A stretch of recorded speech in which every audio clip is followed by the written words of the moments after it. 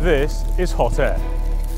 Former racing driver Jackie Stewart has lent his support for a national shooting centre for Scotland. The Barry Budden Shooting Centre at Carnoustie hosted the shooting events at Glasgow 2014.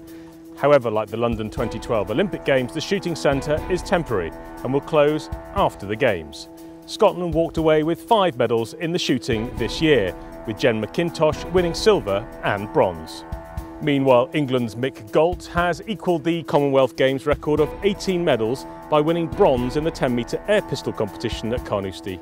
Gault made his Commonwealth Games debut in Canada in '94. He says he'll now chillax. A town council in Shropshire held a meeting to discuss whether they should buy an airgun.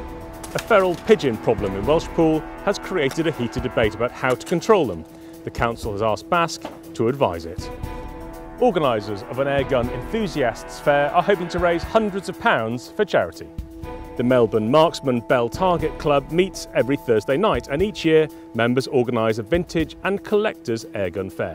Visit melbournemarksman.co.uk for more details. And finally, there's an airgun shotgun for flies. The Bug Assault works by using propelled air and salt to wipe out your fly infestation. You are now up to date with Hot Air, aiming for accuracy, targeting the truth.